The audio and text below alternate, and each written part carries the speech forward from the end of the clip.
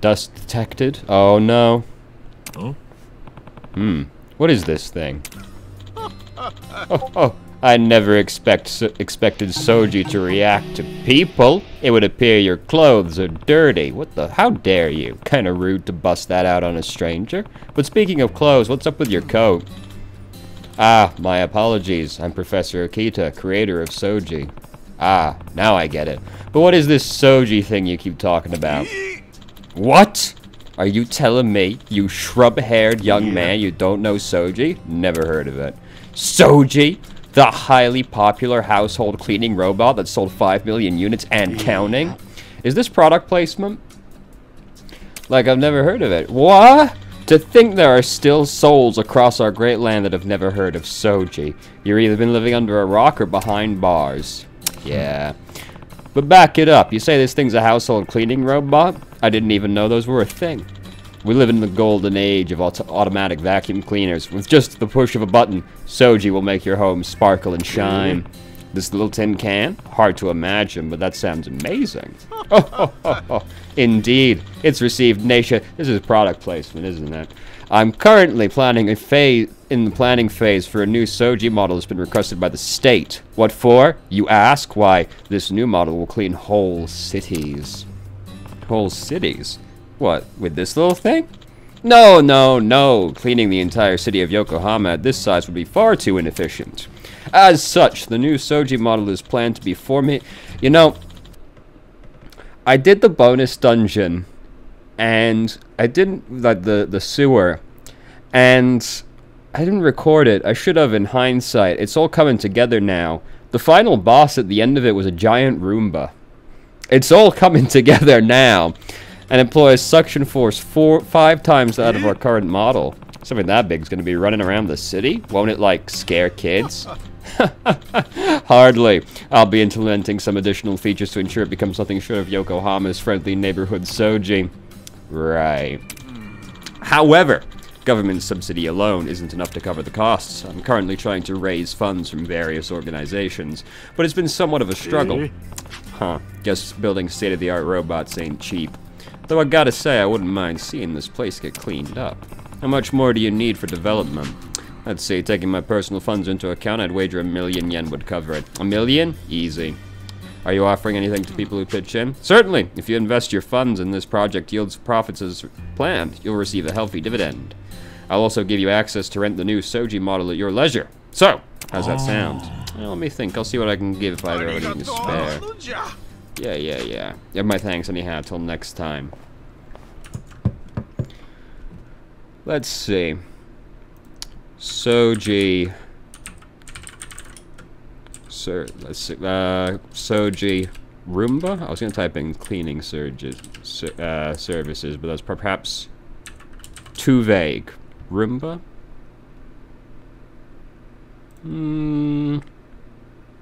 Nothing's coming up. It just seems such like a product placement side quest there, you know? Ah, yes, nationwide, amazing, absolutely. It'll clean everything, even the city. Yeah. Here you go.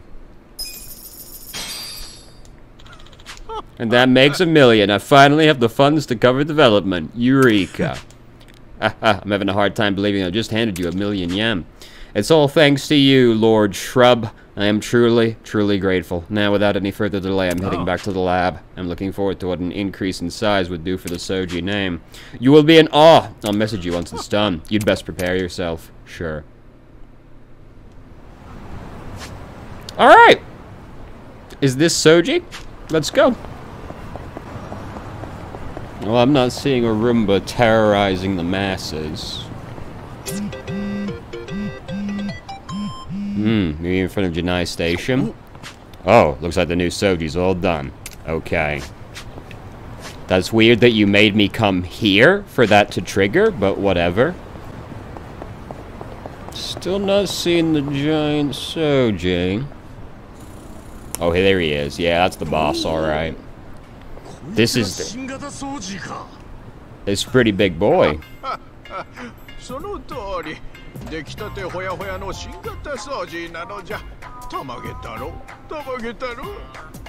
話には聞いてたが、実際見るとかなりでけえな。外で走らせるのは初めてなのじゃが、なかなかの迫力じゃろ。名前はお掃除丸じゃ。お掃除丸、そのまますぎねえか。これからお掃除丸は伊勢崎偉人町のランドマークになるのじゃぞ。親しみやすい名前ほどベターじゃろ。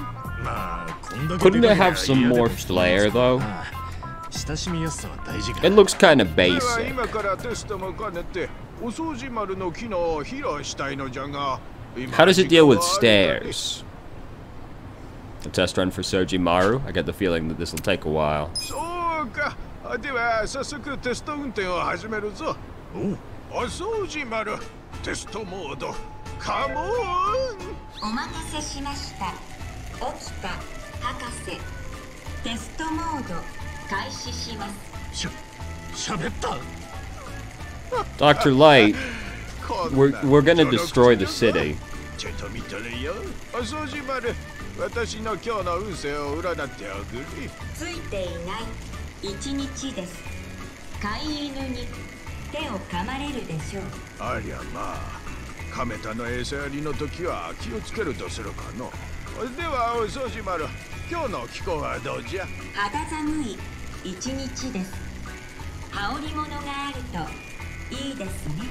確かに肌寒いな。ではお掃除丸、コーヒーを入れておくれ。はい、どうぞ。温まりますよ。My goodness. Is there anything it can't do? お掃除丸、何でもできるじゃねえか。そうじゃの。いろんな機能を森に盛り込んだのじゃぞ。この他にもマッサージアームが内蔵してあって、低周波マッサージモードもあるのじゃ。 This seems a little overboard on a vacuum cleaner. すごいじゃろ。ではこのままお掃除丸の吸い込み機能を試してみるぞ。My favorite part. 掃除丸クリーンアップカモン。クリーンアップ開始します。センサー起動完了。お掃除丸吸います。 Good heavens, what a suck. こんなでかいもんが吸えんのか。すげえぞお掃除丸。ありがとうございます。頑張ります。お掃除丸の手にかかれば、祭りやハロウィン、サッカーの試合の後の街でもきれいさっぱりなのじゃぞ。皆さんのためにお掃除丸頑張ります。こいつが熱心に掃除してるとこ見たらポイ捨てもしにくくなるかもな。そうじゃろ。では最後に Especially when she kills the litterer. 禁断のハイパワーモードを見せてやるのじゃ。禁断の外で走らせんのも初めてなのに、そんな嫌な予感がする機能使っていいのかよ。研究室でのテストは980回成功しているのでもったいないと思われるのじゃ。 Oh no. まあそれなら大丈夫か。 The forbidden suck. お掃除丸ハイパワーモードカモン。お掃除丸ハイパワーモード開始します。 Dr. Light, I crave blood. おかしいな。不調の時はちょっとこの辺をセリ。お掃除丸ハイパワーモードモードドド開始。 Oh, here comes the suck. どうしちまったんだよ。変な音楽も流れてんぞ。大変だ。 She should be ripping the trees out of the ground. ちなみにこれはマッサージモード使用時に流れるヒーリングミュージックじゃ。まあ確かに安らぐ感じの曲だな。って今はそんなことどうでもいい。なんで暴走なんかしてんだよ。 Passerby should be getting pulled into this. すまんが蹴りどころが悪かったようじゃ。 A classic blunder. ああ大事な金が。嘘だろ。おいどうしてくれんだこの野郎。やめるのじゃ。乱暴反対なのじゃ。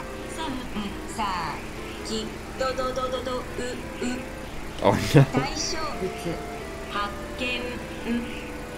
今ついに行きます。Rest in peace, Doctor. おいソジマルわしじゃすーなボジャコ緊急停止ボタンを今ついに行きますこの泥棒猫その魚返しな Oh no! バタそれに近づくな今ついに行きます今ついに Oh no! ついに行きます Oh god! ついに行きます It's horrible! What has technology done? こうなったら無理やり止めるしかねえ今まま勝てると思ってんのか What have we wrought? Oh.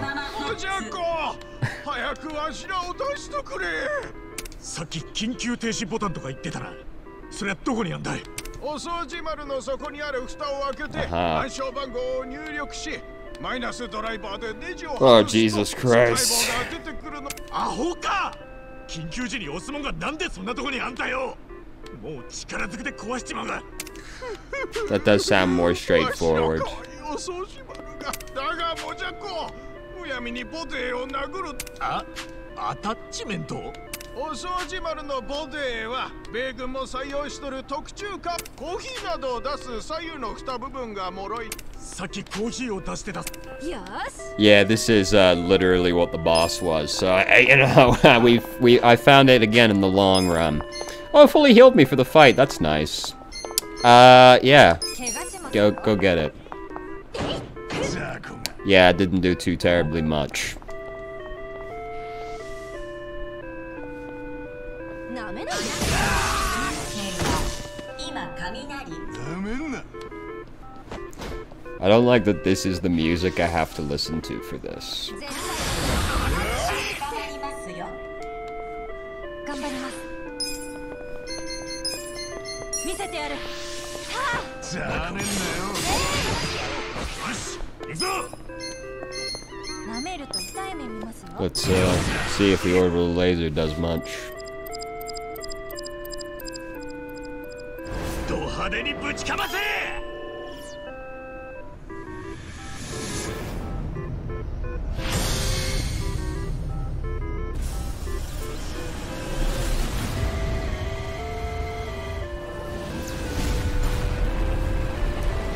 What cheerful music for such destruction. どうするか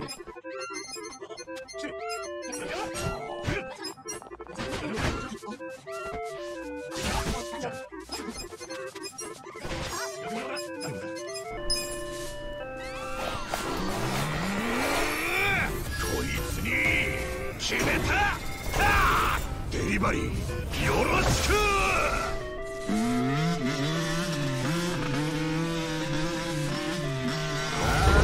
エンジン全開で行くぜよろしく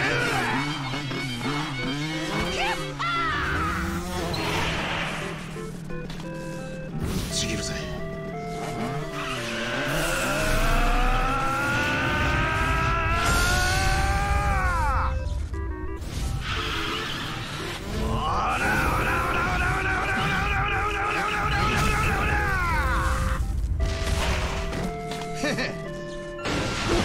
博士後ろの方の蓋が開いたぞ Yeah. いいぞボジャコチャンスなのじゃそこから心臓部のバッテリーをああ分かった俺の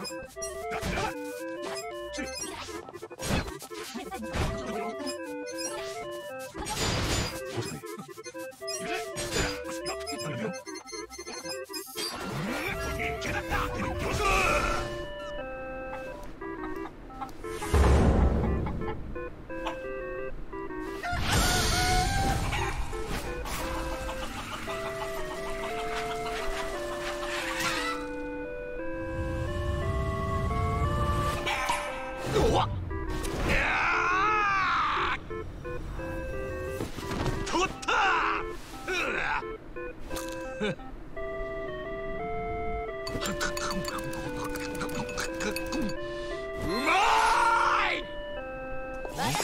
It's really just about, like, what do these all look like with that music playing now?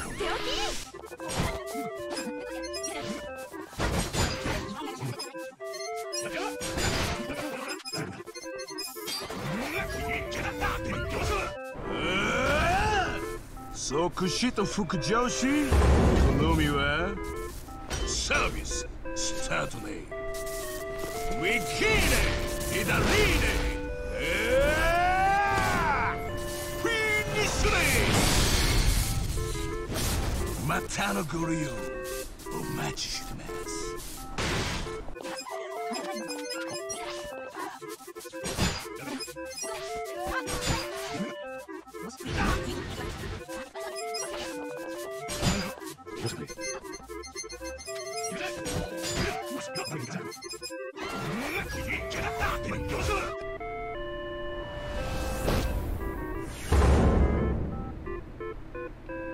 行きます。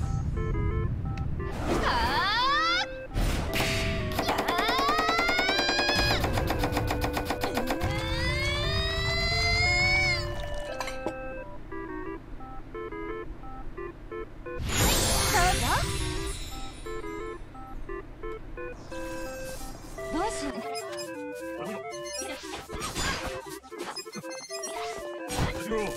裏コード実行。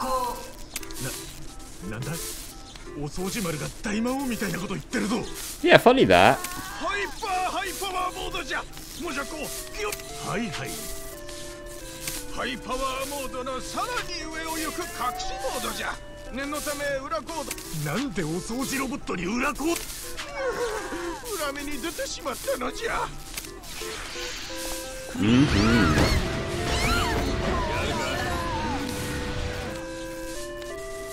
俺の番かやってや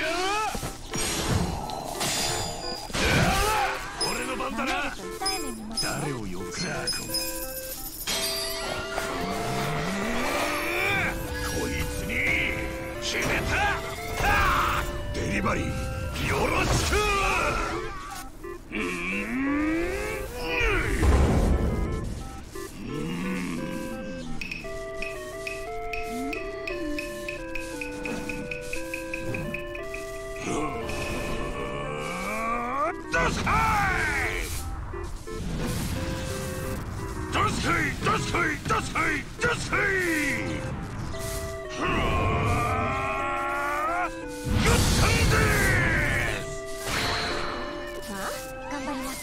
Amazing.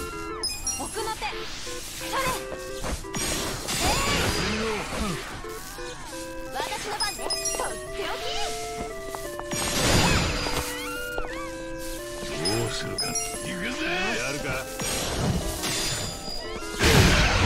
Finally. Ooh, look at that money. Hell yeah. Thank God that's 停 over. 止中停止中 Damn, Granny's dead, but the cat lives. That's the important thing. もじゃこありがたや助かってるじゃとんだ災難だったぜ I 大 know. きく設計したおかげで意外と快適じゃったが大変な目にあったのじゃ Oh, Granny's alive. Amazing. そいつはくれてやる Are you the Are you the cat that gets added to the pound mates?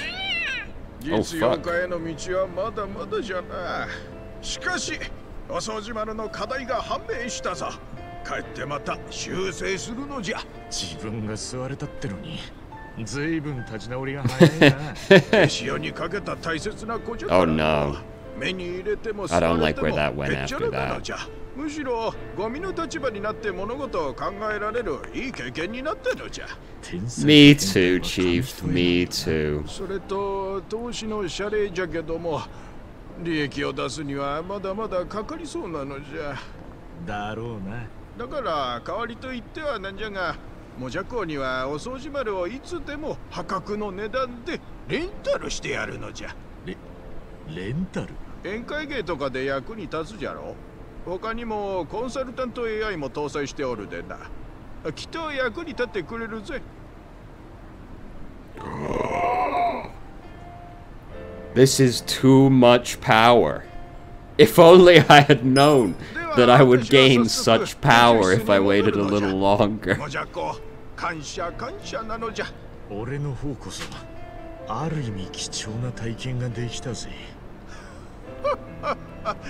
This is about on par with the first time you find the chicken in Zero, and it's like, feel free to hire it as the manager.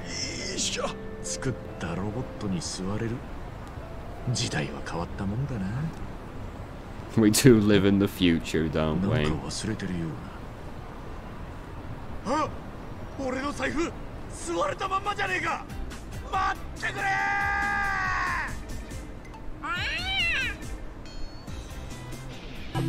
Alright, that's not the cat that gets added to the pound mates, though it does look like it.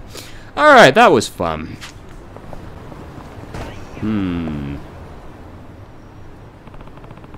I didn't know there was a Chinese place here, in Chinatown? That's crazy. What's going on? Come on, you two. Huh? That guy. Did he mess up someone's order? No, there's no need to apologize. It's easy to mistake salt and sugar. Not at all. It's a careless mistake. We're very sorry. Everyone makes mistakes, and if it's any consolation, the rice was still good, if sweet, you know. Keep at it, Yuta-kun. I'll see you later. Yes, thank you. I mean, I'm very sorry, miss. You idiot! She forgave you because she's a regular. When are you gonna learn how to cook? I'm sorry, Dad. Honestly, I can't leave the restaurant to light to you like this. So he's passing on the restaurant to his kid. Must be stressful. Maybe I'll keep an eye out next time I come through here. I can't wait to see what wacky antics he gets up to next time. What's going on over here? What you up to, buddy? What's his deal? He seems kind of stressed out. Is it time? Oh, I hope we get to hire Onomichi for the company. Imagine the sheer fear in the investors' eyes when I come into the meeting with a chicken, the giant Roomba, and Onomichi.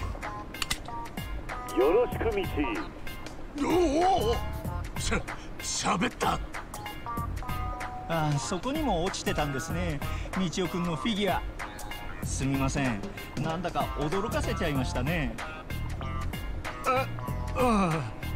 まあ少し驚いたが、このみかんの怪人は。How dare you? これはみかんの怪人ではありません。これは小野みちおくんのフィギュアです。小野みちおくんってなんだそれ。小野みちおくんっていうのは広島尾道を象徴する漁師をモチーフにしたゆるキャラです。私はそのみちおくんをプロデュースしている弘中と申します。へえ、つうかこの妙なマスコットのどの辺が尾道を象徴してんだ。 Well, you see. 冗談はよしてくださいよ。見たまんまじゃないですか。 He encapsulates the whole city. 八作をモチーフにしたチャーミングなお顔。おしゃれなアクセントになっている尾道の代表的な食べ物、尾道ラーメンの帽子。美味しい海産物がたくさん楽しめる町であることを伝えるお魚のポシェット。漁師の住む町であることを伝えるためのクールな長靴。そして小野みちおくんの名字である ONO を大胆にプリントしたイケてる洋服。見ただけであの尾道が脳裏に浮かんでくるような完全無欠の I remember this all like it was yesterday. あまり思わねえな。 Y'all are 人気 haters. なんですよ。このフィギュアだってすぐに売り切れちゃうくらいなんです。 What's not to like? この町に新しく出店する尾道お土産コーナーの目玉商品でしてね。これを土産屋で売るのか。見てください、このディティール。凝ってるでしょ。まあそう言われるとよくできてるな。このラーメンとかもちゃんと具が入ってるし。そういえばこれさっき喋ってたよな。ええ、ボタンを押すとボイスが鳴る仕組みなんです。こんな風に。おの、道をだ。よろしく道。Oh no! ね、すごいでしょ。語尾につけるミチ、キュートなんですよね。ああ、なんつうかさっきも思ったが案外渋い声なんだな。ただ正規品はちゃんと喋ってくれるんですがね、外国で作られた偽物はそうじゃないんです。偽物？はい。例えばこれです。 The plague of fraudulent meat cheese. Oh my, oh god, look at it. Oh, 確かにそっちのと比べるとこいつ what an insult. 人気が出るのは嬉しいんですけどね。そうなると必ずと言っていいほど偽物のグッズが作られて It's 安く売 pretty られるんです shoddy, よ。 alright. 質の悪いものが多いし、こんなのが道夫君を語るなんて困ったものです。 Disgusting. 偽物にもボタンはあるじゃねえか。どれどれ？あ、待ってください。そのボタンを押したらダメです。 Press そう it. 言われると押してみたくなるな。まあちょっとくらいなら大丈夫だろう。なんもならねえな。Yes.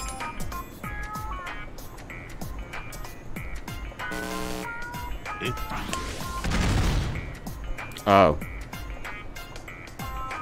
Well, I feel like these should probably not be on the market. だからダメですって言ったのに。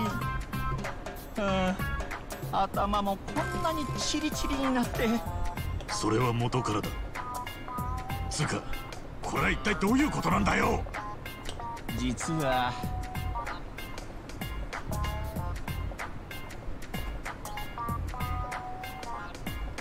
なるほど。偽物のフィギュアは質の悪いバッテリーが入ってるから爆発しやすいのか。ええ、偽物ってだけでもアウトなのに爆発までされたんじゃ Yeah, a 困り little ません bit. からね。 A little bit. 売られているのを見つけ次第回収して回っているんですよ。ですがその偽物が入っている箱を移動させようとして持ってみたら結構重くて転ん Oh じゃいまし no, て now ね。 there's explosive meat あ cheese ろ all うこ over と the か city. 正規品と偽物が混ざってこの辺りに散らばってしまったんですよ。偽物にうかつに触れると爆発してしまいますし、どうしたものかと。まるで地雷原だな。最近は老眼で細かいものが見にくくなってきて正規非正規の区別がしにくくて、sure. 困ったな。これからお店に正規品を届けないといけないのに、誰かに手伝いを頼もうにもまだ老眼が進行していなくて、仮に爆発しても違和感のない髪 Very, 型をしてい very る人なんて specific set of 今から criteria. 探しても見つかるわけ。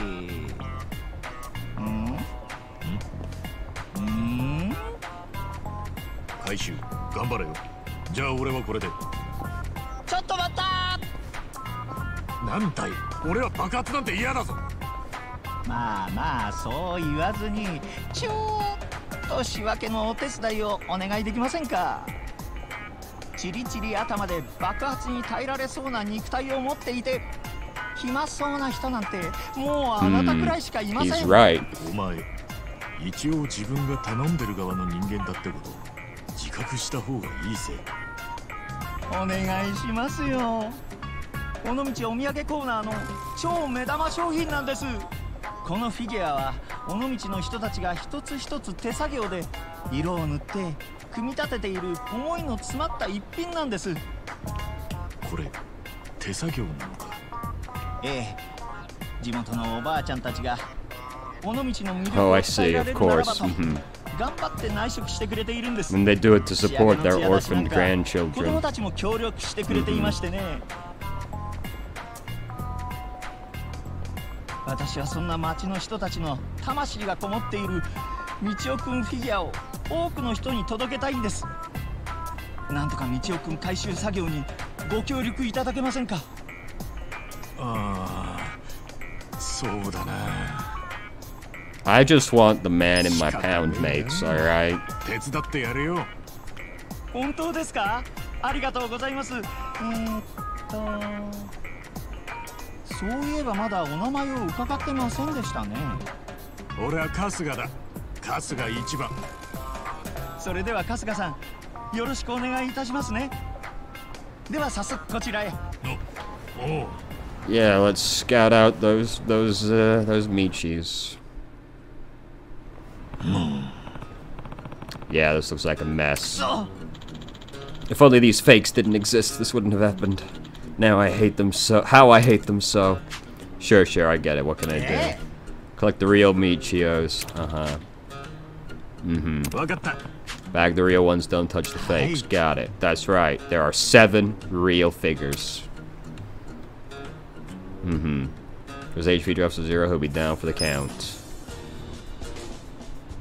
Right. It's up to you.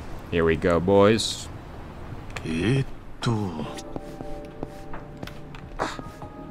That's fake. No. What about you? That's a real boy. Yes. Nope. Nope.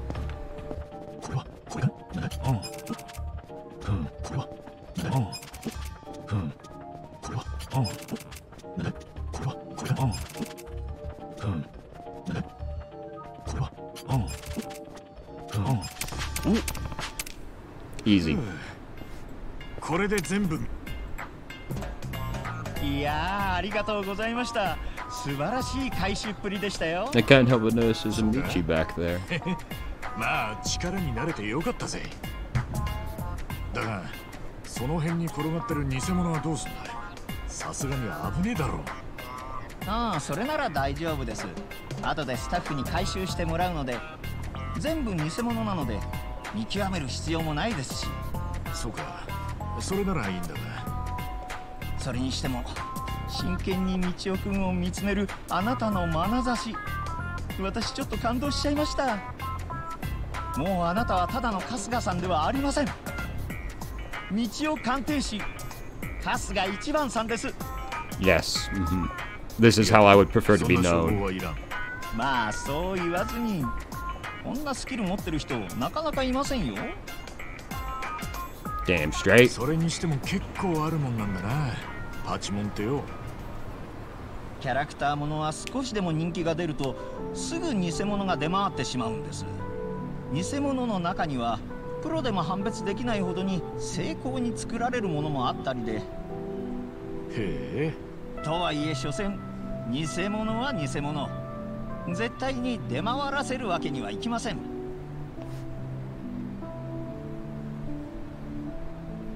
愛情を込めて道夫くんグッズを作ってくれている人たちやファンの人に申し訳ないですからね。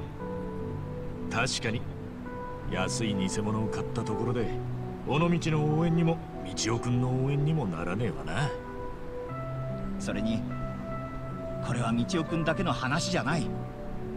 世の中偽物ばっかりになってしまったら、それまで丁寧に作られていたものはいずれ必ず衰退してなくなってしまいます。真面目に作っている人たちや支えてくれているファンが悲しい思いをするようなことにだけは絶対にしたくないんです。ああ、確かにそうだな。そんなわけでこれからも私はプロデューサーとして断固偽物と戦っていきますよ。俺も力になれることがあれば協力するぜ。ありがとうございます。いつか偽物を作ってる連中を滅ぼしてやりたいと思っているんですが、なかなか尻尾を出さなくて。まあ気持ちはわかるが、あまり無茶しないようにな。そうだ、今日のお礼にこの道夫くんフィギュアを差し上げます。いいのか。Tight. 大事にしてあげてくださいね。なんだあのボロい道夫くんの頭は。あれもパチモンか。ああ、あれはパチモンじゃないですよ。むしろ道夫くんの原点です。原点。何年か前に尾道であの道夫くん着ぐるみに入ってくれた人がいたんです。そこから道夫くんはどんどん人気が出ましてね。あの人の正義感や誠実さが道夫くんに命を吹き込んでくれたと私は思っています。いつかまたあの人が道夫くんになってくれる日が来た時のために、これだけは大事にとってあるんですよ。同じタイプの着ぐるみは他にも何体かあるんですが、あのオリジナルは特別です。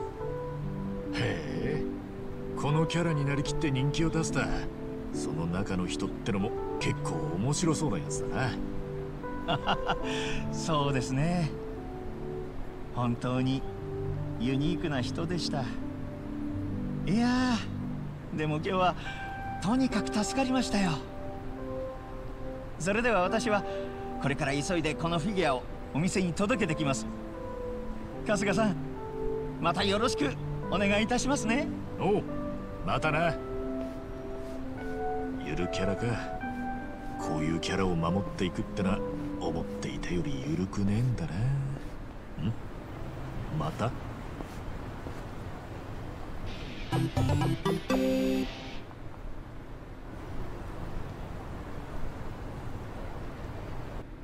Alright, good talk. That was kind of boring, to be honest, but that's okay. They can't all be, you know, the giant Roomba. What's going on, guys? You doing good over here? First time I came here, that dad was scolding his son. 青さん、何もお店の近くで待ち合わせなくても。Oh, hey, that's the guy who was getting yelled at by his dad. お仕事お疲れ様。だって少しでも早く会いたいんだもの。真央さん。あ、この前はすいませんでした。チャーハン失敗しちゃって。もういいのよ。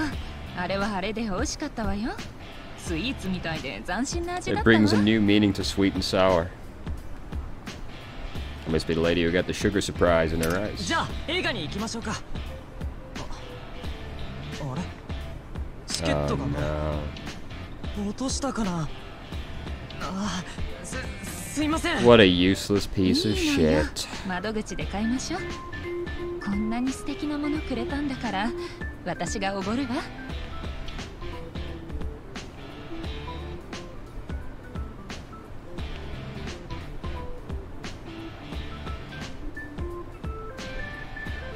This is a little awkward. それつけてくれてるんですね。ありがとうございます。もう40のおばさんにこんな可愛い指輪。本当に Did he like 似合ってる？ propose to her and she just didn't get it? 世界で一番似合ってますよ。本当はもっと高いのを渡したかったんですけど。その気持ちだけで十分よ。でも本当にいいの？ Who doesn't like MILFs? Come on. 真央さんはおばさんじゃないです。俺本気で結婚したいと思ってますから。 She didn't get it. ゆうたくん、ありがとう。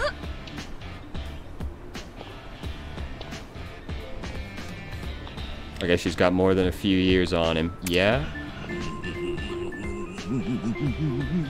Are you okay? なあ、あんた確かさっきのやつの父親だよな。ユータが結婚。 Unthinkable. バカな。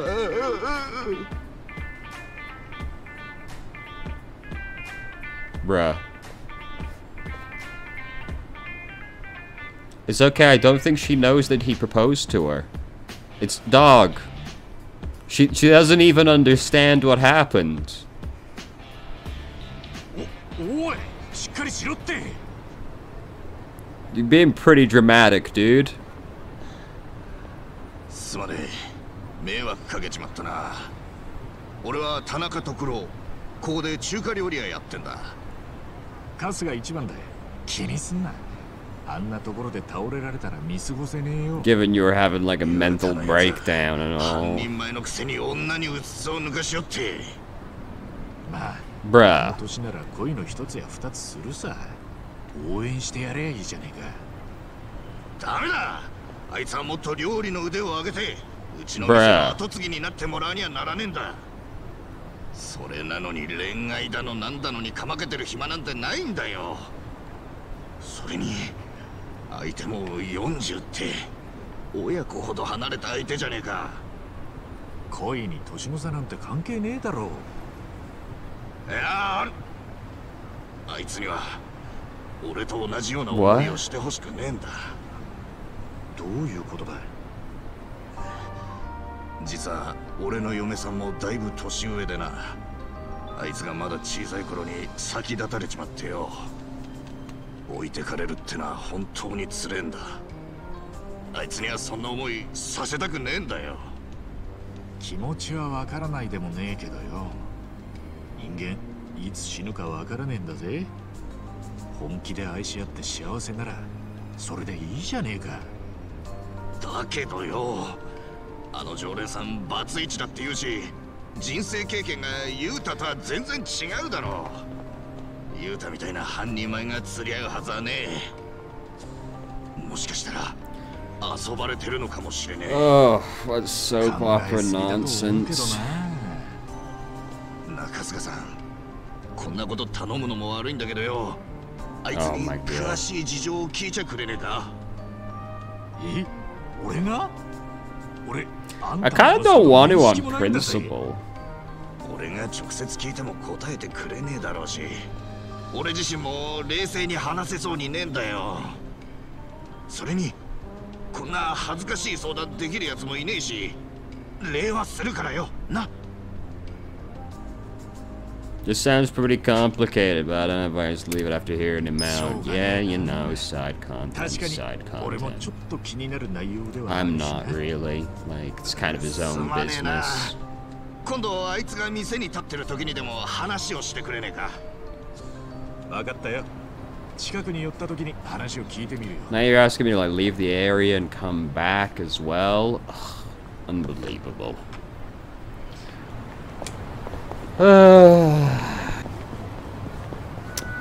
Now they're guarding the side quest. Alright, let's go down, brother.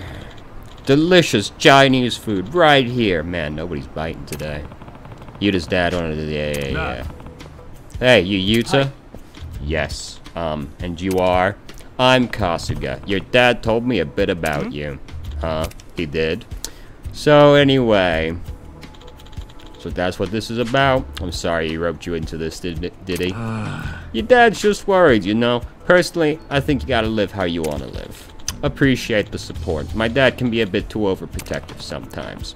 Just means he cares about you, and he's an asshole. Anyway, I guess you're pretty serious about this girl, huh? Of course I'm serious about her. I'd like to think we're dating with marriage in the cards. Yeah. What kind of girl is she? Mao-san has been a regular of ours for a while now. She used to come here a lot with her previous husband. She's divorced, right? Yes. Her husband was so busy with work that he never had much time for each other.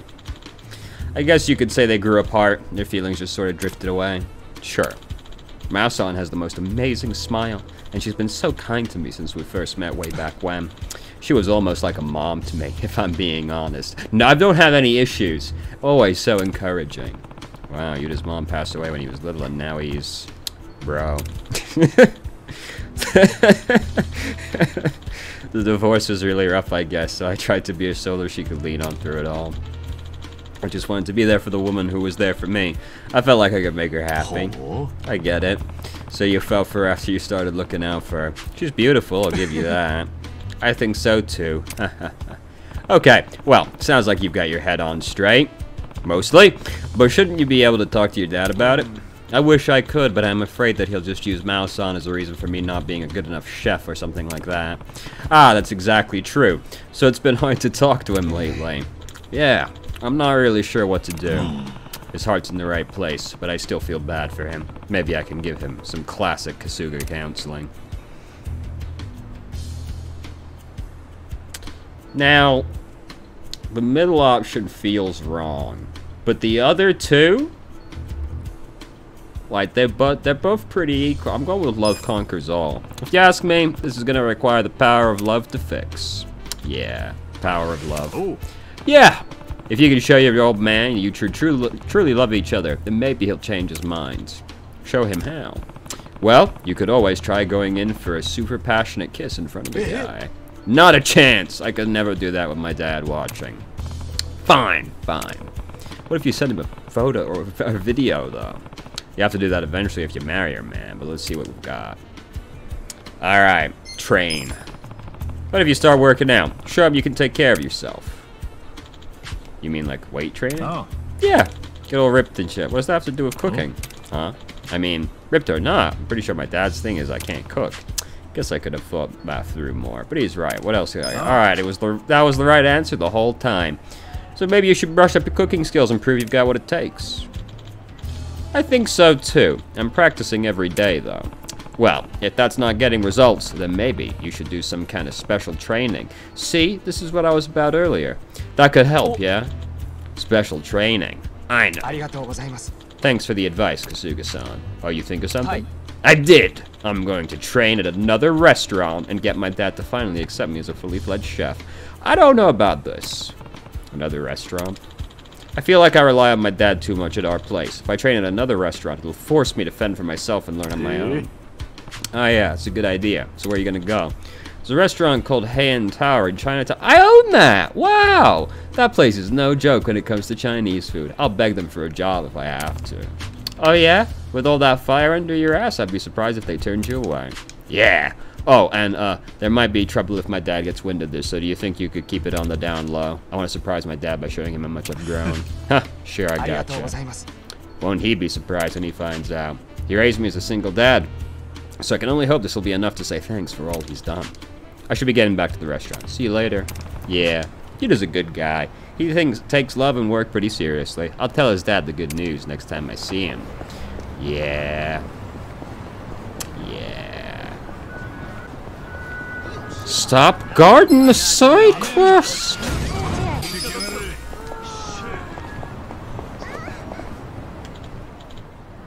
Hey, Yuda, where have you been these days? You've been coming home unusually late. Oh, no in particular. Nothing you need to worry about, Dad. There's no time to fool around when you're still wet behind the ears. I'm not fooling around. I'm not a kid anymore. Give me a break. What's that? Don't give me that lip. Yo, hold up. Everyone, just calm down. Stop being a cunt. Kasuga-san. Look, it's almost time, so I gotta go. You're back to goofing off with that woman, aren't you, you ungrateful little brat? Hey, go easy on the kid. He doesn't care about me or this restaurant. Chinese cuisine looks simple, sure, but it's actually quite complex. If he's out trying to woo some grandma, he'll never master the art. Who knows how much longer I'll be around. If he stays the way he is, the restaurant will close for sure, and then he'll be out in the streets. This is what we call a catastrophizing individual. I could never face my wife after that. She deserves a better father for her son. Yuda's not the guy you think he is. He really does care about this place. I'm supposed to believe that? He's probably off with that hussy right now. Take my word for it, that's not where he went. Then where the hell did he go? Alright, follow me.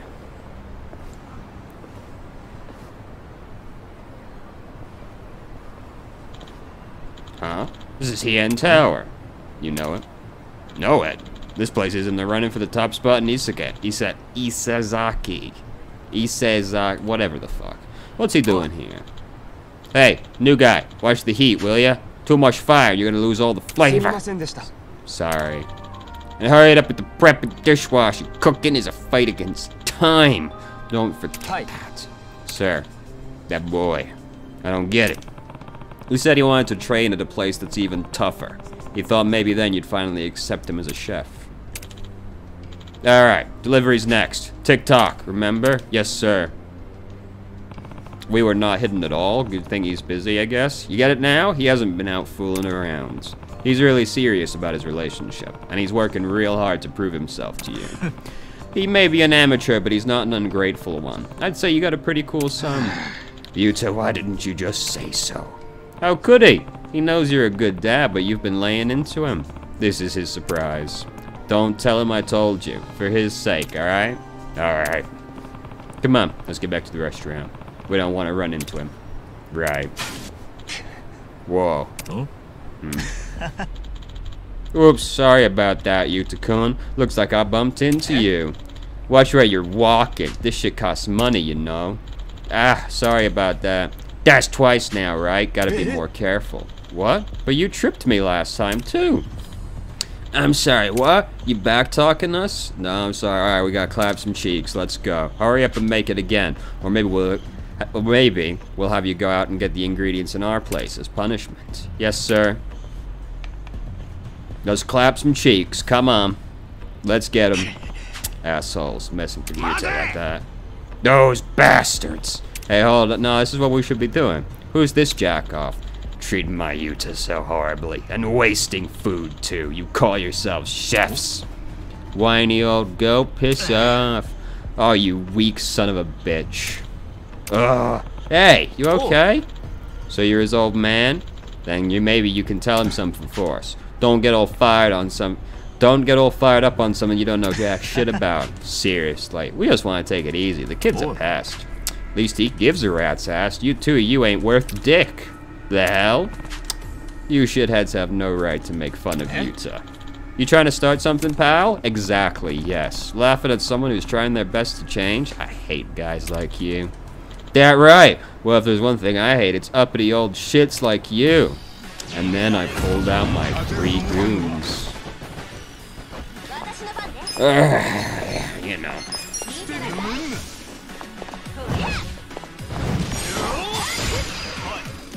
Oh, he didn't die in one hit. That's pretty impressive. This other guy, however, not so lucky. It's a lot of money for 2 goons. Damn, this guy's tough. You lay a hand on Yuta again, I'll shove a takeout boss up your ass. Chopsticks first, you got that? We're sorry. Huh? I asked them to go out and get some ingredients. Where'd they go? Shit, it's Senpai. We can't let him see us like this. Run! Ah, yeah, so we just didn't come back to work. That's gonna go over better. You okay? Yeah, I'll be fine. They won't be bothering him anymore. Come on, let's head back. Okay. We can't let him see us like this. We can never return. 何から何までありがとうな、春日さん。気にするなって。いや、あんたには世話になりっぱなしだ。これはせめてもの礼だ。受け取ってくれ。Wow. あい Amazing. つ、一丁前に物事を考えるようになってたんだな。まだまだ子供だと思ってたのによ。さっさと一人前になって親離れしてほしいと思ってたが、離れられなかったのは。Yeah, you really were a piece of shit. It's true. ただいま。あ、春日さん。どうも。おう、おかえり。なんだよ、父さん。またお説教？ユタ、チャーハン作ってくれねえか。ちょっと小腹が空いちまってよ。え？自分で作れば？作ってくれよ、ユタ。俺の分も一緒にな。Yeah. え？はい。お待たせしました。チャーハン2つ。お、なかなかうまそうじゃねえか。どうだかな。いただきます。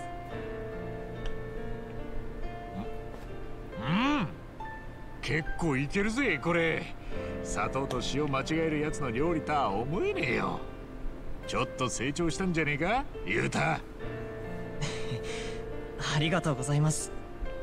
なあ、どうだおやじさん。